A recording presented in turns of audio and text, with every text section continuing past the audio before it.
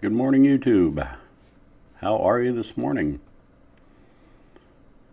We're going to hang out, wait for a few folks to show up and see what's happening this morning. See what kind of lag time we got. Eye for an eye. Good morning, sir. How are you? Charles, good morning. Billy Martin, how you doing, brother? Have you put out a second video yet, Billy? I've been waiting on it, man. I want to see where that knife goes. John Coffey, good morning. And thanks for the comment this morning on the video just put out. Jake, howdy. Old James, it's good to see you, brother. It is good to see you. Wow, people are streaming in here. People are saying good morning quicker than I can read them. Paul, hello. Joe, Greg, Wyndham Cross, Greg, David, Penny Brown, how are you? Shamrock Forge, good morning, sir. Old Wolf, good morning. Good morning, good morning. We're going to back up here a little bit. And thanks for all showing up. This is awesome. We got, I don't know, a few people watching here. My little watcher thing isn't showing up very well.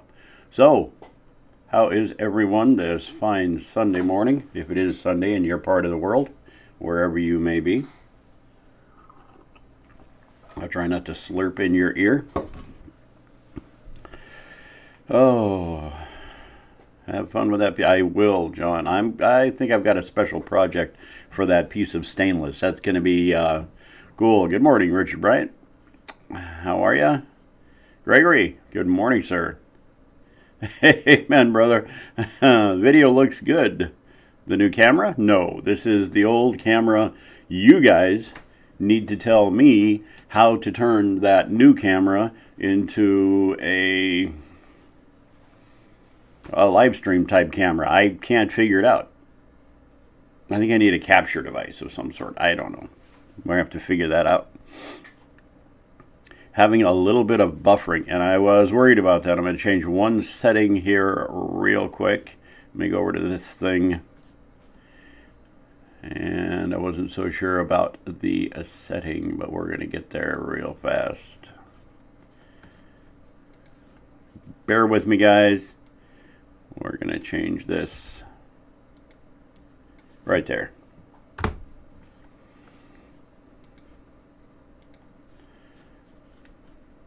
All right, hopefully that'll fix your buffering problem. Not sure.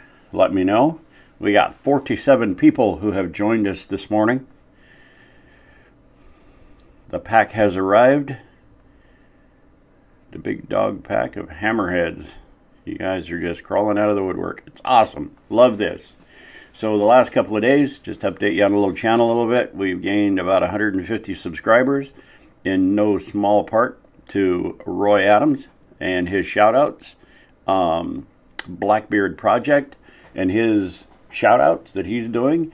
I want to thank you guys so much. I really do appreciate it. It's helping the little channel grow. We're getting to 20,000 subscribers a lot sooner than I thought we would.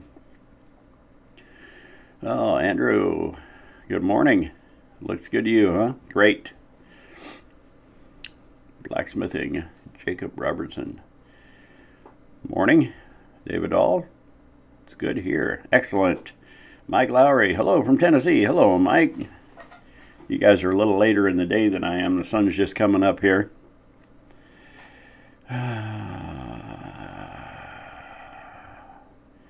Greg, just watch the mail call. Hope you guys are enjoying that. Sorry about I got this hideous disfigurement on my face, and it was in that video, and I'm like, oh, God, that's gross. Anyway.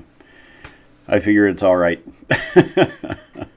Let's see. Dustin, hello from CA. How are you?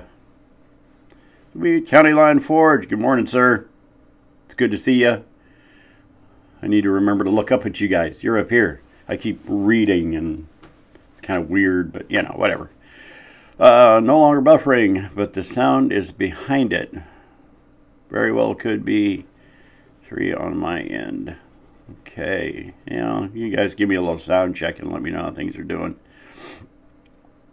5 minutes past. It is Blackbeard Projects does some cool stuff. Blackbeard and I have been communicating for a long time, and he is one of the most awesome dudes on YouTube. He's an incredible maker, and he does some really cool stuff. He's a great guy, really, really nice guy. If some of you guys haven't seen Blackbeard Projects, check him out on YouTube. He does everything from 3D printing to blacksmithing, and he does a lot of casting, whole bunch of stuff. Check him out. He's an awesome, awesome guy. And I'm sure that most of you have seen Roy Adams at Christ-Centered Ironworks. If you haven't, go check him out. He's a super guy, just super guy. He's wise beyond his years. He obviously paid attention when somebody said, listen. Well, if he's anything like me, he didn't start out that way, but, you know, somebody probably knocked some sense into him, which is, you know, what typically happens with those kinds. Coffee. Ooh. Penny Brown, same in the UK. 2 p.m. there. Thanks, Penny, for that. I really appreciate it. I like knowing what time it is around the world while these things are going on. It's pretty cool. 1506. Christian Nielsen, how are you? 306. 1506. Brings me back to my military guys. Liam Buck, hey guys, good afternoon. Hello, Liam, how you doing? Dylan, g'day, Tim. I'd stick around, but I'm tired. Have a good day. You too, buddy. Take care of yourself. And just to let you know, we're going to have some blacksmithing videos coming out here real soon. As a matter of fact, when I'm done with this, I'm getting right out into the shop, and it's going to be blacksmithing and videoing for the next several hours. Should be up soon.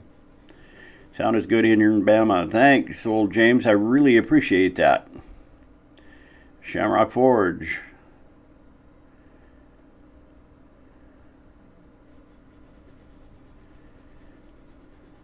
Close the stream and reopen it. Fix the sound lag for me. Excellent. Good to know. Good to know. Drayson 69. How you doing, brother? It's good to see you. Grandfather Tech. Video feed perfect here. Thank you. So I have a question for you guys, and it's something that's been bugging me for a while, and don't know that anybody knows this, but if somebody could find something out, I've looked as far as I can. One of the YouTubers that I love very, very much, Blacksmith, has just sort of disappeared. I haven't heard anything about him or from him in a very long time. He lives in England. His name is Rowan Taylor, and I don't know what happened to him. It's a mystery. And he was in the middle of making a thing, again, from the Sutton Hoo dig, I believe, and just haven't seen him. So if anybody knows anything, or anybody knows Rowan or something about him or whatever, it'd be awesome to hear what happened to him, what he's up to, what's going on. I hope he's okay. Richard Bryant, 0908 in Missouri.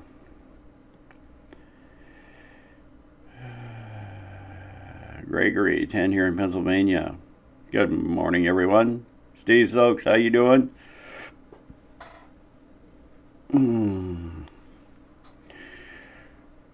What's my plans for my Surface, Greg? Craig Nicholson. Sorry, it's these glasses. I'm having a little bit further back. You know, it's playing the old trombone thing. Anyway, but I changed them out. They're not so glary.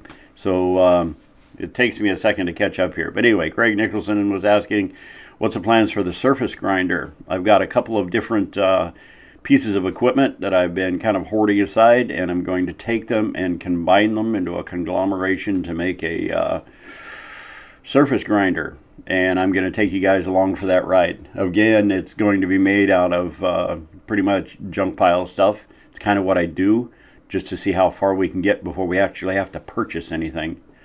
So we'll see what happens. Jordan, any tools you can pass on would be a great help for anyone, man. You the man, Tim. Well, I try, but I think you're the man, Jason. I'm just a tag along, buddy. I'm just a tag along. But more than happy to work in the shadow of such greatness as the Forging It Forward group. It does my heart good. Bear with a beer. Good morning. I just saw you pop up there. How you doing? Looks like we got 73 online now. Jake Jordan says 74. You guys must be a little ahead of me here. As usual, everyone's always a little ahead of me. Tom Q. Morning from Panama. Tim looks and sounds great. Thank you, sir. I appreciate the feedback. That's awesome. Got the wife's permission to build a power hammer. Do you have experience on any others? Do you like yours best? Trying to decide on a type. I'm going to rant for a minute here. Not rant. I'm going to talk for a minute while you guys chat. So chat amongst yourselves. My experience with power hammers. The very first one I ever built, there's a sort of a held hammer type thing built from a car block engine that's on YouTube. It's called the original power hammer. And when that thing came out years ago, I built one of those.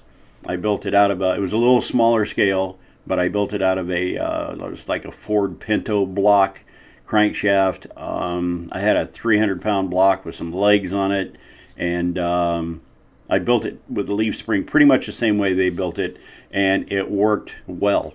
It didn't work the way I liked it. I could never quite get the hammer to swing quite right, and it always came down at an angle because it has a has an arc rotation to it.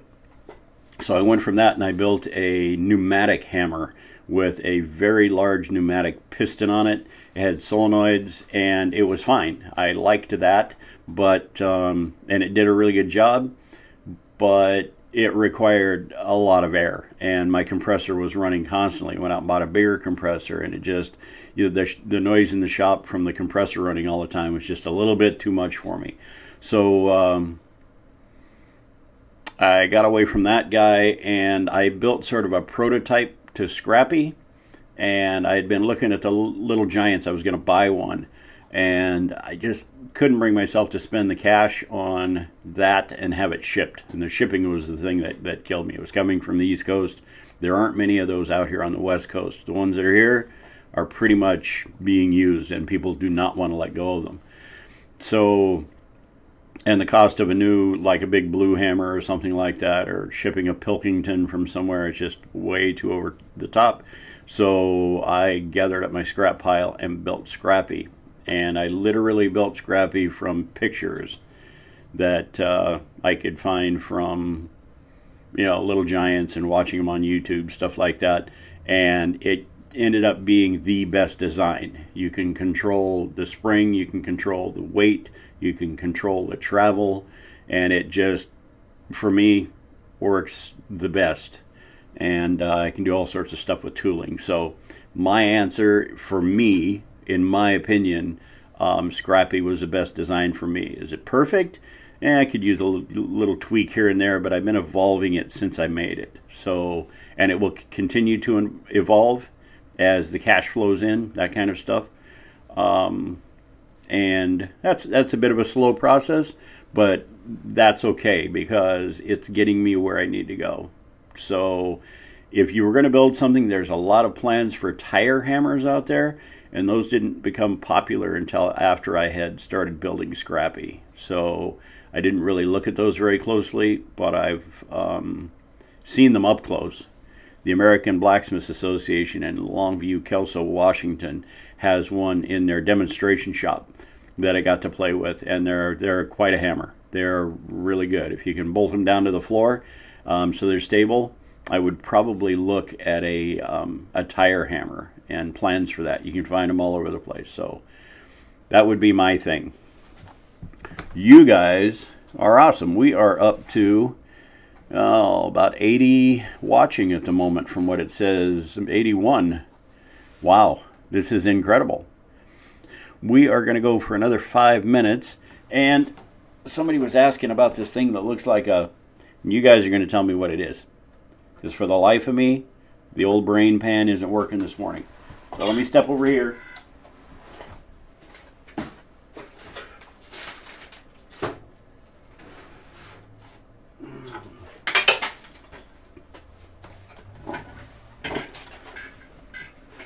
There you go. Hopefully you can see that.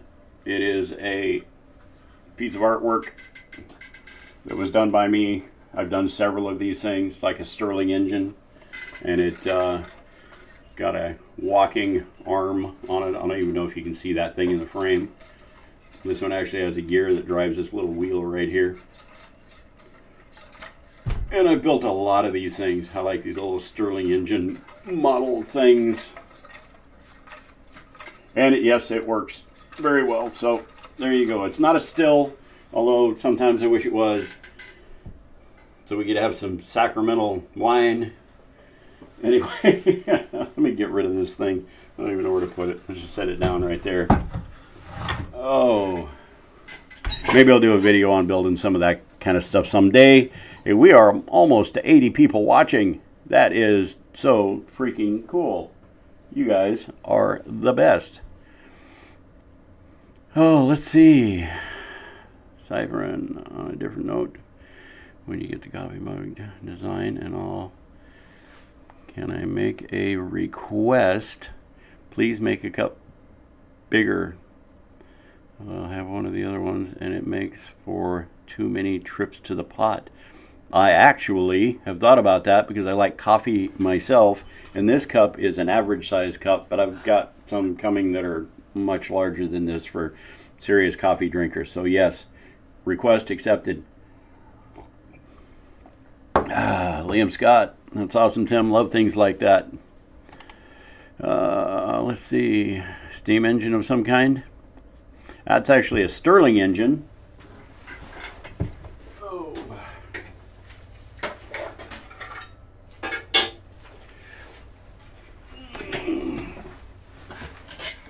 This guy is the steam engine, the wobbly steam engine. And if you go to, I don't know, it's like Marpet 222 or I can't remember his name. Anyway, YouTuber, he did a casting of one of these, cast all the pieces and parts, and watched that, and I was like, I want to give that a try. So I cast all these pieces and parts and machined them all out, and that's my steam engine. I actually made 2 of those, and somebody bought one of them from me. And these are, like I said, these are the molds for that steam engine. So in the future, if you guys would like to see some casting videos, I do all sorts of that kind of stuff as well. So let me know what you think. An old steam engine powered by candles. Yes, that's exactly right. You can only afford candles. Oh, let's see. That is totally cool. Thanks, Ben. Really like it. I will certainly put you down for a coffee cup that size or bigger. You guys will be able to see the different sizes. I'll show them to you when they get here. It should be a couple of weeks from what I understand, but I've ordered quite a few.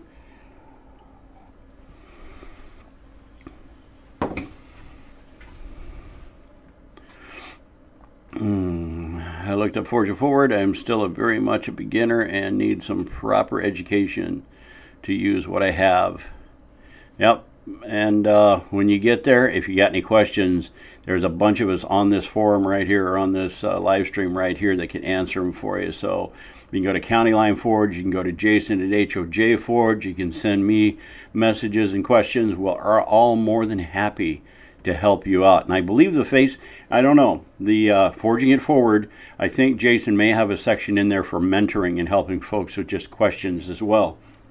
So one of you guys can elaborate on that. I think that would probably help you out quite a bit. Tim, I think it's simply called a beam engine. It is a walking beam type engine, and it's actually just differential pressure, and it was, I believe they call them a Stirling engine, at least from what I understand. But yeah, they just run on heat.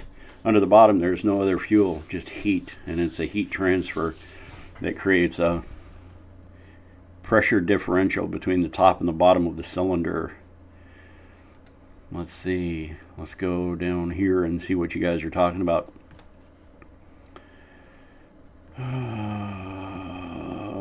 Cool beans. Excellent. So you guys, Jason says, yep, we're all here to help. Yes, we are. It's an important thing. This blacksmithing community is holding together a lot of folks. And I wanted to mention Chandler Dickinson. If you guys haven't checked out his latest Forge Side chat and you don't know what's going on with Chandler. As he explains it, he's going to be losing his shop, which is a very sad thing. I've enjoyed Chandler's videos for a very long time. I have not corresponded with the man much. He seems to be a pretty decent fellow, but he's losing his shop, and he did not out and out ask for help. But there's a bunch of folks jumping in and trying to give him some help to get himself situated, whatever that means for him in the future. But if you get a chance, check out Chandler, and if there's something you can do for him, let him know, or even just moral support helps a guy out when they're in time of need like that. And I do not know the whole story as to why he's losing his shop. Some sort of a small drama type thing. I don't know what it is, but you might want to check out Chandler Dickinson. It's like, I got a feel for the guy right now. I've been in his shoes, and it's no fun. Anyway, moving on. So we are at 1 hour and 2, guys. I am going to have to shut this down. Thank you so much for showing up. I cannot say thanks enough. We were up to just about 80 viewers on this one, which is awesome. That is just incredible to me. You guys you rock. That's just it. You're just the best. So thanks, guys. We're going to shut this down. I will be putting out another video too. I put one out this morning. Just a bunch of mail opening stuff. If you want to check that out, we got some cool projects coming up from that in the near future. And I'll talk to you guys again soon. Alrighty. See you, Billy. Take care, Jason. We'll see you soon, brother. Liam, see ya. Oh, John Bishop, take care. Mike G, have a good one, buddy. Big DD, have a great day. Big. See ya. Take care, John Coffee. Beatbody 1, Laws, take care. See you, Ben. All right, I could go on for 1.5 hours here. James, County Line, take care of yourself, brother. I'll talk to you soon. And I will definitely hit you next live stream. All right, guys, we're going to call this one done. Thanks for everything. I do appreciate it. And we will see you next time right here at Big Dog Forge. Next Sunday, 7 a.m. Pacific time. Thanks, guys. Take care. Bye-bye now.